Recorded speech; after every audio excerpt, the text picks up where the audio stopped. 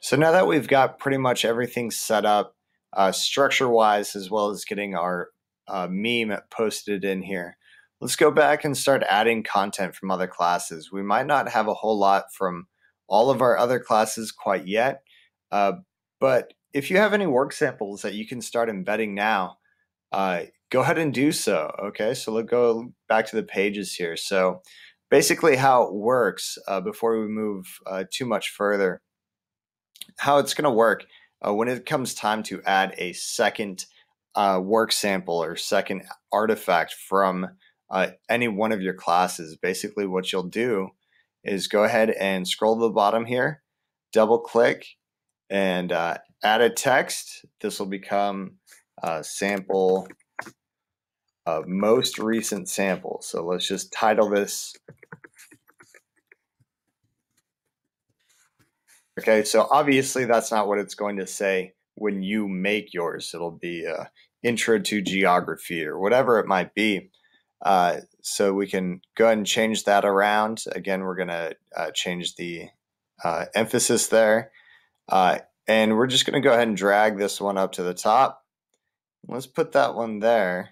Oh, let's try that again. There we go. And then let's add another text box. This is your reflection. That would go in here like so. And you can just go ahead and keep adding it that way.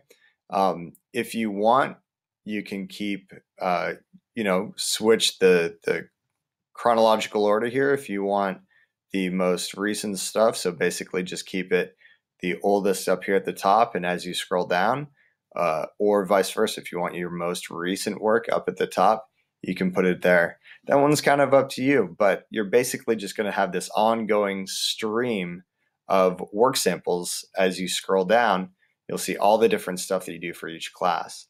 So go ahead, take the rest of the time today. If you have anything from your wheel class or photographs from your class or work samples there, your English class, have you done anything in your English class, maybe slideshows or anything like that? Biology, let's not forget about our math class. Okay, of course we're not going to forget our math class. So what are we going to provide as far as work samples from math? Start thinking about those things, and